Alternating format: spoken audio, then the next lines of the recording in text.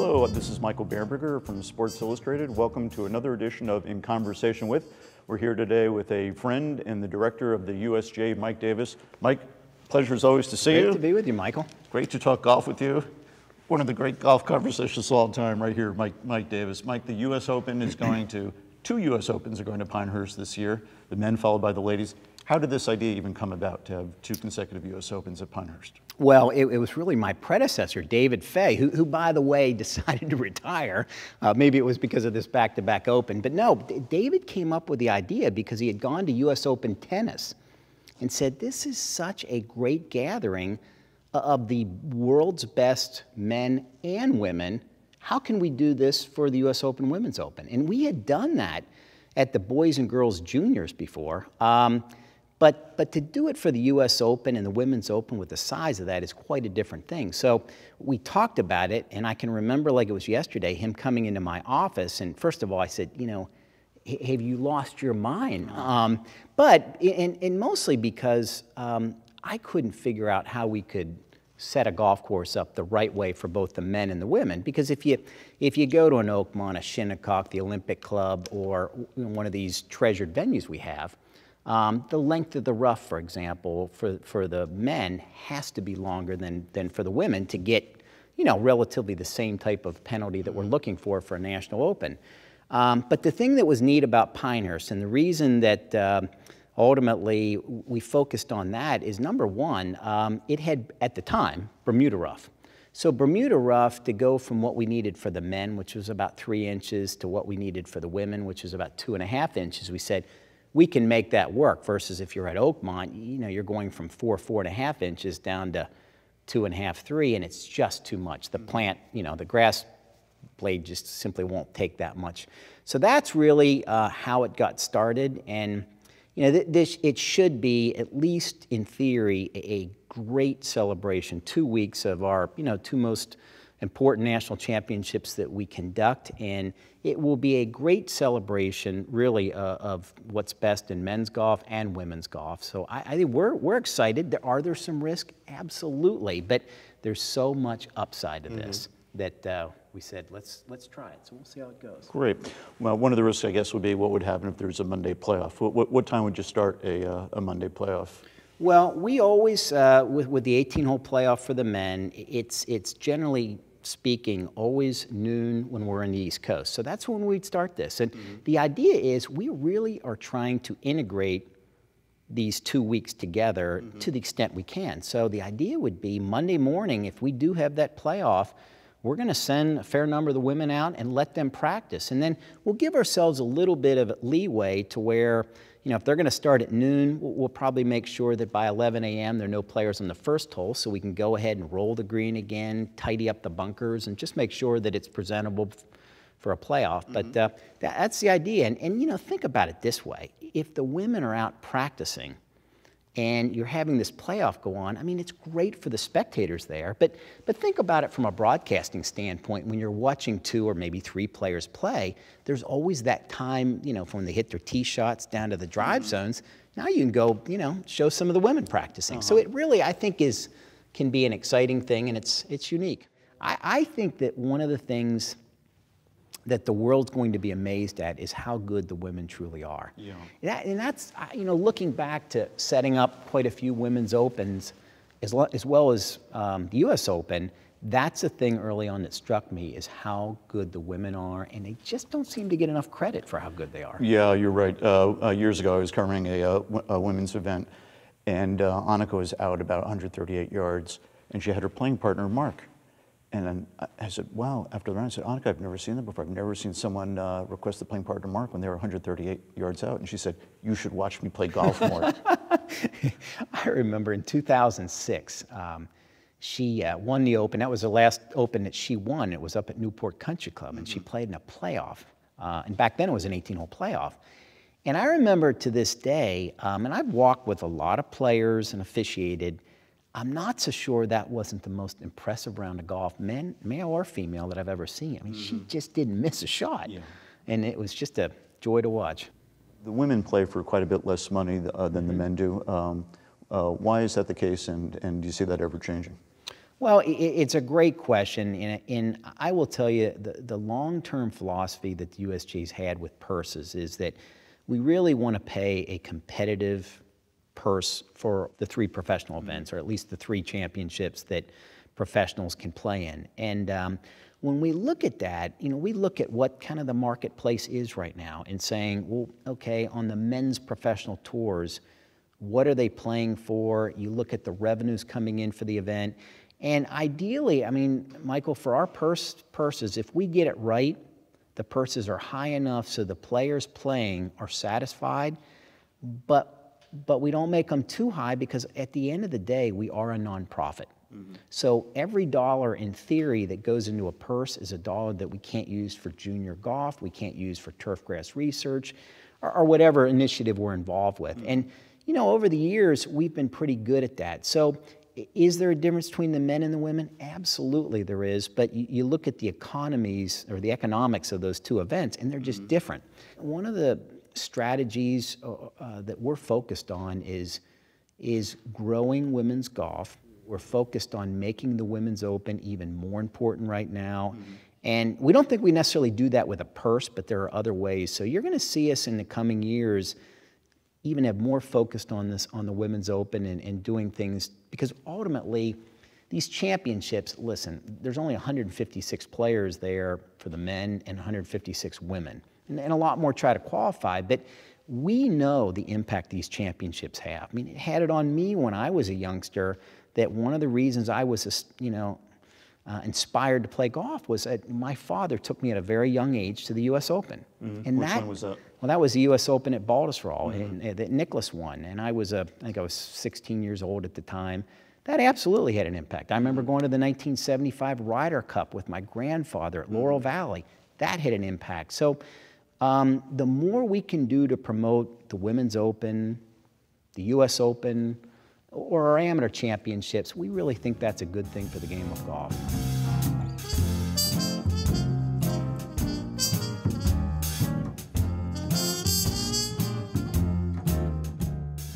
How do you think this course sets up for Phil Mickelson? Well, in theory, it should set up really well. I mean, ultimately, how a player does at U.S. Open week, in so many ways, just it depends on whether their game's on that week or not. But there's no doubt there's certain courses for certain horses. And when I look at Pinehurst number 2, I think this is one of those courses that a long high ball hitter who's a good putter will really have an advantage. And add to that, they have to be very good at course management. Pinehurst number 2, it dangles that carrot a lot. There may be a whole location over on the side where it's just screaming out, hit it towards me, but if you know Pinehurst number 2, the last thing you want to do is short side yourself. So there are times, I mean, and this hasn't changed. You hear Jack Nicklaus's philosophy on when he played Pinehurst number 2. He'd say, I just hit it for the middle of the green and putt to the hole location. But the players are so good that it's not, in some cases, it's not in their DNA to play away from a flagstick. Yeah. So ultimately, back to your question of Phil Mickelson, to me, this is a wider course. It requires a higher ball flight and good putting. That's Phil Mickelson. The USGA has had a great and long run with NBC. This will be NBC's final U.S. Open, or at least in this current contract. What are some of your fondest memories of working with NBC, and what do you consider some of their finest telecasts? Well, Michael, I can remember in 1994, that was the last year we were with ABC, and had a lot of good friends with that group, and then NBC took over in 1995. And the innovations that, their executive producers, Tommy Roy, that over the last 20 years that he has instilled have been remarkable. I mean, it is just such a talented, dedicated group. And I would also be remiss if I didn't mention ESPN. We've had a relationship with them domestically for 32 years. And, those two networks, they have done such a great job, and they've taken us to a level that we've simply never been. And again, you get back to what's that do? It's more than just a championship. I mean, it does impact the game. So, from the producers, the directors, to the talent, They will be sorely missed. We're excited about the new relationship with Fox. You know, this certainly is going to bring more monies to the USGA, and for those that, you know, are somewhat cynical about that, I think that you have to remember that at the end of the day, we are a nonprofit, and those monies will ultimately go back into the game. And we've spent, I mean, literally, you look at the last 12, 13 years, what people don't realize is that, you know, conservatively, we've been basically put $1 billion back into the game on different things we do. I mean, the governance function we're involved with, or the research things for the game and best practices on golf course maintenance or handicapping or running championships, those things cost a lot of money. So we're excited because it ultimately will allow us to do even more things. But at the same time, a lot of us, me included, are going to be, it'll be a sad year because we've had so many friends with NBC and ESPN. So many people younger than ourselves really introduced to the game probably by Johnny Miller working U.S. Opens. What do you think Johnny Miller has meant to the USGA and U.S. Open golf in particular? Well, listen, Johnny Miller has been on air and literally had tears coming out of his eyes talking about the U.S. Open. To that day, to this day, it's the most important championship for him. You know, for me personally, you know, really starting golf in the mid-1970s, that's the guy I looked at. He inspired me. I saw him play quite a few times back in the 1970s, and when I really got to know him back in the mid-1990s with the NBC, that was a special moment for me personally because I'd always looked up to him. And so, you know, one of the things, Johnny, he speaks his mind, but when it comes to the U.S. Open, he gets so excited about it. I mean, I can remember, for instance, a couple years ago at the Olympic Club, which is the golf course that Johnny grew up on. And he played in the U.S. Open as an amateur there. He and I went around the course and talked about it.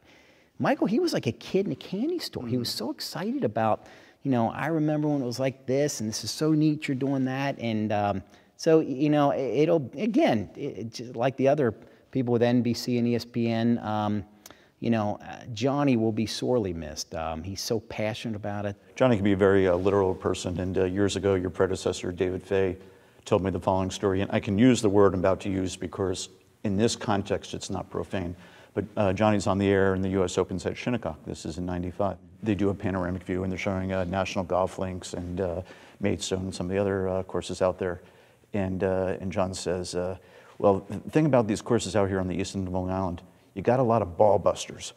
And David's like, but of course he meant it literally, like, these courses are so hard, and you're playing in the wind, they will bust your ball. Yeah. Nothing profane about it, but that's just how John. Yeah, he's such an honest kind of guy too. That whatever is thinking comes out with Johnny.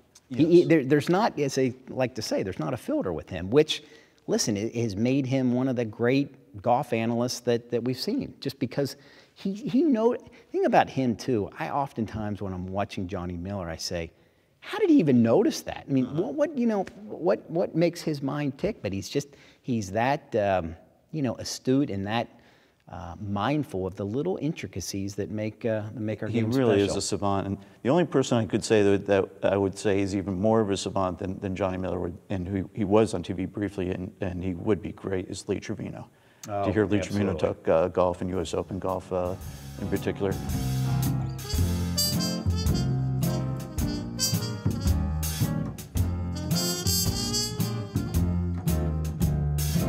Okay, Mike, last thing for you. Do you know the word association game? A little bit. Okay, the word association game is, I'm going to give you a name. Okay. And you give me the first thing that pops in your head. But as you think about the name, answer in the context of U.S. Open play. You all right? You ready? Okay. Arnold Palmer. Courageous. You know, it does not have to be a single word, by the way. But he is courageous. What comes to mind on courageous? Well, I mean, just look at how Arnold played. Arnold was the kind of player that there wasn't a flagstick that Arnold Palmer wouldn't go for. And you know, look at the 1960 Open, one of the great U.S. Opens of all time, and that fourth round where he was a little inspired by one of Bob Drum, a media member who basically told him he was done, and he proceeds to get up on that famous first hole at Cherry Hills and drives the green, and then off he goes and beats Ben Hogan, beats a young amateur named Jack Nicklaus, and it was truly one of the Great opens ever. Mickey Wright. Perhaps the best swing ever. That's what Hogan thought. Best swing ever, man or woman, is what Hogan once said. Hale Irwin. Consummate U.S. Open player. He really was. He was the prototype of fairways and greens, wasn't he? When you're talking about Nicklaus saying just hit in the middle of the green at Pinehurst, this guy hit in the middle of the green. Mike Donald. Georgia Southern graduate. No, Mike was in that 1990 U.S. Open at Medina against Hale Irwin in that playoff, and it was just marvelous to watch. And so almost a U.S. Open champ. Tiger Woods. Brilliant on virtually any U.S. Open golf course. He could play them all. And that saying, different courses for different horses, Tiger's an exception to that. When his game's on, he could win at any U.S. Open. How would you compare, here's two great U.S. Open players, and you saw both of them a lot. In terms of thinking their way around a U.S. Open course, how would you compare Jack and Tiger? I would consider very similar, which is why, you know, Jack Nicklaus really is the greatest U.S. Open player of all time. And, you know, Tiger's still got quite a few U.S. Opens to go, but I think they played very much the same way. I mean, they struck the ball differently, and they each had certain areas of their game that were better. But I think that's why they're both so great, is that they got it when it came to a U.S. Open. You never saw Jack Nicklaus or Tiger Woods complain about a U.S. Open. And I think, you know, Nicklaus has said it. When other players are complaining, he liked that because he kind of figured, okay, check them off. They're not going to win. So. Well, that leads us to the next name, and maybe you can explain why it does. Sandy Tatum. Sandy is a living legend. Sandy had so much to do with how we set up a U.S. Open today, and arguably one of the greatest USGA presidents we've ever had. And do you remember Sandy's famous line from the U.S. Open at Winged Foot? Oh, sure. Yeah, we're not trying to embarrass the players. We're trying to, well, I'm not going to get that. We're trying to identify. Right. We're not trying to embarrass the best players in the world. We're trying to identify them. Right. And but that really gets to your point about Nicklaus. Check this guy off. Check this guy off. It's going to play hard for everybody. That's right. So why should I be the last man standing? Curtis Strange. Great competitor. Curtis Strange had such great willpower that, you know, and he felt so strongly about the U.S. Open as his national championship that he literally willed a couple wins. Yeah, one of the most moving things I ever heard in probably all of golf was that, you know, Curtis won in '88, won in '89, played well in '90 at Medina, the one we've been talking about. And then he said, you know, I was driving to that, I was driving back to my, dropping off my rental car, and I felt it washing out of me. And I mean, I think there's very few quotes that can express how much a U.S. Open takes out of you. And he was really never the same as a player after that, but what a mark he left on the game before that. Two more, Tom Watson. Relentless. You know, Tom early in his career had a few failures here and there in majors, and to see him come back in 1982, you know, when Jack Nicklaus was still playing great golf, and it's Pebble Beach. Jack had won there in 1971 or 1972, and to hit that shot on the 71st hole was just miraculous. So Tom's oftentimes talked about what the U.S. Open has meant to him, and meant, you know, he talks about his father's National Open Championship. So yeah, Tom's a great champion. You know, our listeners may hear the bulldozers behind us. That's because you're building your Jack Nicklaus, what are you calling it, your Jack Nicklaus room here? Your Jack Nicklaus room here in Far Hills at the museum. So let's conclude with word association game, Jack Nicklaus. What comes to mind? Greatest U.S. Open player ever. And Jack not only won 4 U.S. Opens, but when you look at the whole body of his U.S. Open work, he had a bad U.S. Open when he finished 15th. Like Tiger, I said before, didn't matter what U.S. Open course you put Jack on, he would perform well. Mike, this has been a great pleasure. Thank you so much for joining us. I'm with Mike Davis, the Executive Director of the USGA here in Far Hills, New Jersey. I'm Michael Bamberger. This has been In Conversation With. Thanks for watching.